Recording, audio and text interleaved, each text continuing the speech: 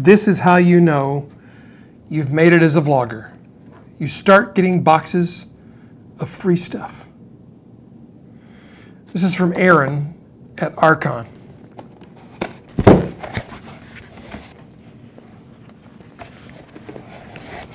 You can never have enough totes. Cray. Tripod. Smaller tripod. Tablet travel stand. Selfie light. Not to be confused with cellulite.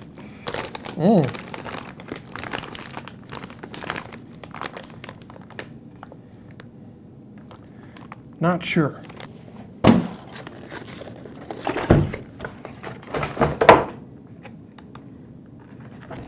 Okay, I'm going to set these things up.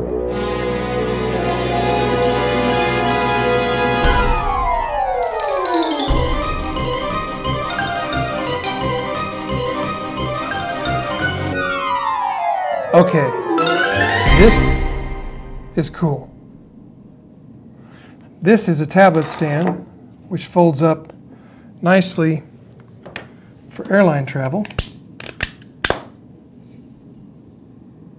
So I'll be taking that with me on my trip to Franklin and then on to Denver for Social Media Day, so I'm excited about that.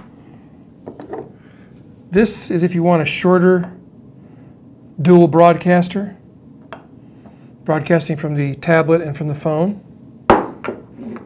That's stable. That's not going anywhere. What do we have here?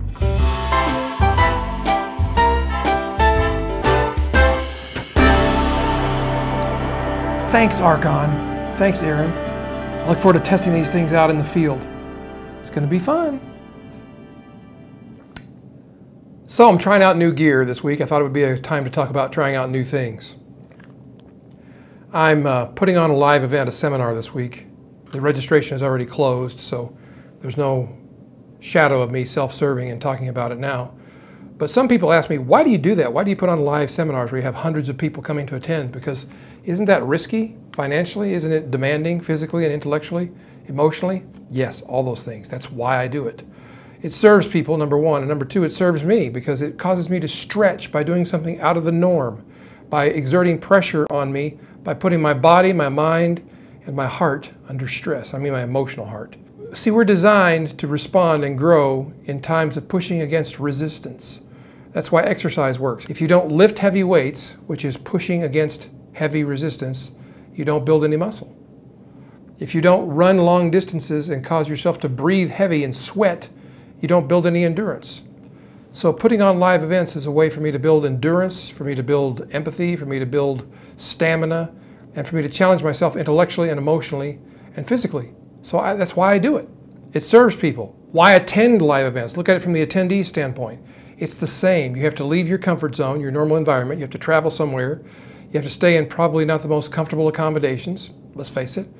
You have to sit in a seminar room for 8 hours out of a day, not the most comfortable situation, and we try to make it more comfortable than normal seminars are. We bring you new skills, new emotional states, new experiences that will help enhance and grow your life. So again, it's discomfort that causes growth. It's just like new forms of exercise, or new sports, or new books to read, or new television shows to watch, or new people to interact with. The point of all this is I'm not talking about seminars.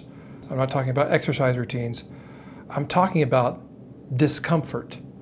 All the growth that you experience in your life comes because you're in some level of discomfort. And if you get to a point where you're saturated with comfort all the time, where you're never uncomfortable, guess what? You're not growing. And if you're not growing, what are you doing? That's right. You're decaying. You're dying. I plan to log at least another 50 years on this planet. In order to do that, I've got to grow. And to grow, I've got to push against resistance and do things that are challenging to me.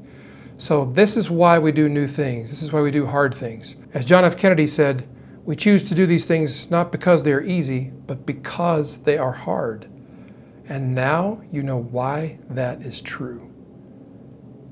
Did you find this helpful? I hope you did. If so, give it a thumbs up. Add your comments to the discussion. Be civil, but you can disagree, you can agree, you can share your own stories, give your own insights. I would love to hear from you. I do love to hear from you. I read every comment, I answer as many as I can. And I hope you'll do me the honor of subscribing to this YouTube channel.